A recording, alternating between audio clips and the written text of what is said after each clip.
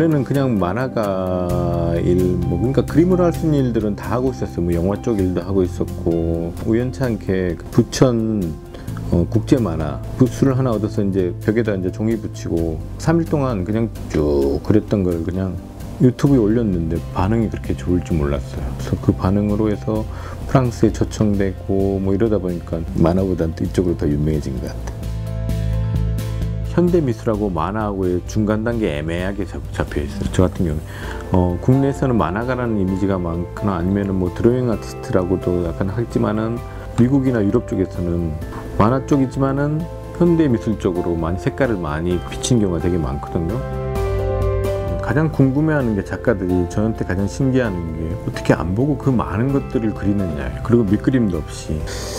어릴 때부터 이게 저는 관찰을 되게 많이 하는 편이었어요. 이렇게 영화를 보고 오면은 보고 왔던 걸 한번 그려보는 거예요. 머릿속에 이미지로. 그게 되게 쌓이다 보니까는 나름대로 요령이 생긴 것 같아요. 어떤 상황이나 공간이나 이런 것들을 이해를 하면은 언제든지 꺼냈을 수 있는 것 같아요. 그러니까 계속 많이 수집하고 많이 듣고 읽고 보는 게 가장 중요한 것 같아요.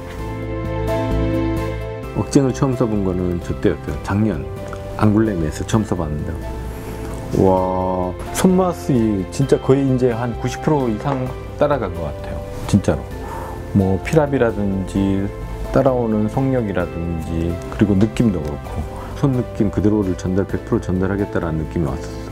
이렇게 라이브 드로잉 하거나 이럴 때 동영상을 보여줘야 되는 경우가 많고, 근데 이거는 바로 보여줄 수도 있고 또 복기도 되잖아요. 수업이라든지 국내에서 시연 같은 거 할 때 되게 좋을 것 같아요. 이렇게 바로 그려주고 삭제도 하고 그 다음 걸 바로 꺼내올 수도 있고 다시 보여주기도 하고, 이런 거 되게 저한테는 좋은 거예요. 이런 것들은.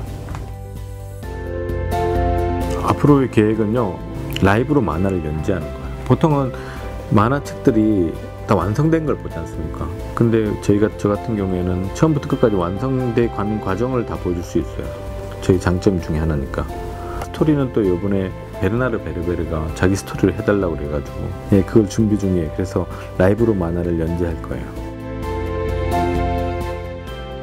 지금 같은 경우에는 그림 그리는 시대 사람한테는 되게 좋은 시대인 것 같아요. 시각적으로 볼 수 있는 기기들이 워낙 많아졌으니까 그림이 쓰이는 데도 많아졌고 CG가 쓰이는 데도 많고, 그러니까 우선은 내가 그만큼의 실력을 갖추는 것들, 그림을 잘 그리려면 우선 자기가 아는 게 되게 많아야 되는 것 같아요. 그래서 그 아는 것들을 계속 자기가 업그레이드를 계속 해야 돼요. 그래서 많이 듣고 읽고 보고 경험하라고 그래요. 그리고 그림 많이 그리는 건 당연한 일이고 그렇습니다.